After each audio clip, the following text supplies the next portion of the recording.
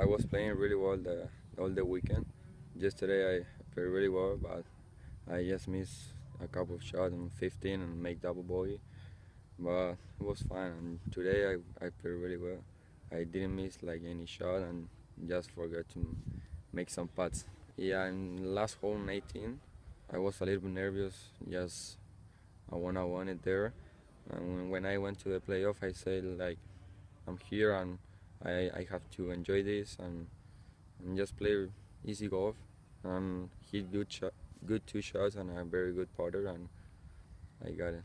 I hit a really good shot with he was there watching me on 18, and see you in the PGA too, Sergio.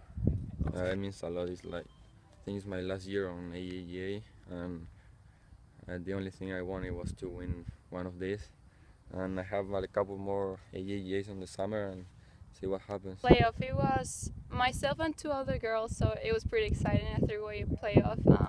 It was on a 10th hole. Honestly, I like that hole very much. It's a par 5, and I hit the ball a little bit farther, so I gave myself a chance to hit it in 2. And then I hit a little bad shot from there, hit it to the bunker, and then hit a really, really good bunker shot from there to give myself a birdie chance, which I made and ended up winning the tournament.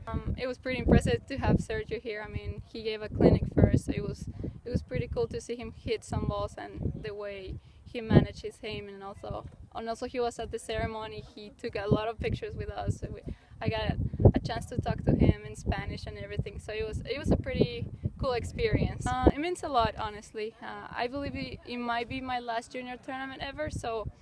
And it's also my first AJGA win, so it means a lot to me.